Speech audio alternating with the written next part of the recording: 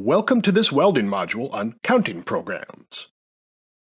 In this module, you'll explore how to use calls, jumps, and if-then-else commands in a robot program to make counters. These commands are used throughout your lab work and in industrial applications for torch cleaning routines and part counters. Let's start with the commands to create a counter within a program. If-then-else is sometimes called a conditional branch statement. The if portion tests a condition. Depending on whether the condition is true or false, the program executes either a first statement block, then block, or a second statement block, else block. A call statement transfers control from one program to another within the original program. In this example, main program has a call command. When this line executes, the robot leaves the current program and runs the T-joint program completely. When program T-joint finishes, the cursor returns to the original program, which is one line below that call statement. A call command can be used in an if-then-else as either the then statement block or the else statement block. A jump and a label are two commands that work hand in hand. The jump moves the cursor to a new location in the program. The label is the destination for the jump. A programmer can use many types of variables in a program. The two most common for our applications are a global byte, GB, and a local byte, LB. Both represent a location in memory that stores whole numbers. A local byte can only be used in one program, while a global byte is common to all programs. When using a counting variable, a set command assigns an initial value to a GB or an LB. An increment adds 1 to a global byte or local byte. This is an example of a program with a counter.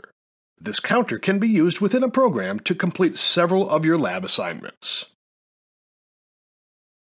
Line 1 is a motion command that moves the robot to its home position.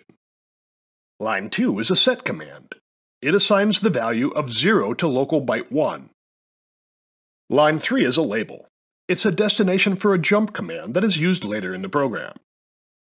Line 4 calls program T-joint. Program T-joint runs completely, then returns to the original program at line 5. Line 5 is an increment command. It adds 1 to local byte 1.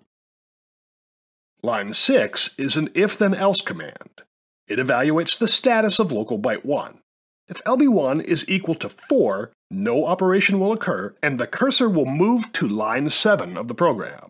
If LB1 does not equal 4, the cursor will jump to label 0001 on line 3 of the program. As you can see, each time program T-joint is executed, LB1 is incremented. Eventually, LB1 will reach 4, and the if-then-else statement will be satisfied. At that time, the cursor will move beyond the counting loop. Line 7 is the end of this example program. Now, let's check your knowledge with a few questions.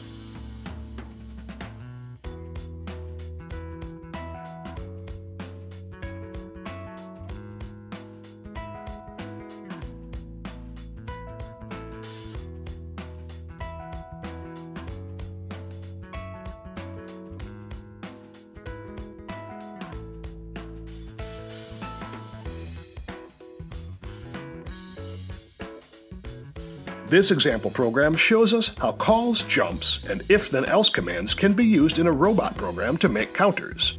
Counters are used throughout your lab work and in industrial applications for torch cleaning routines and part counters. You've completed this welding module on counting programs.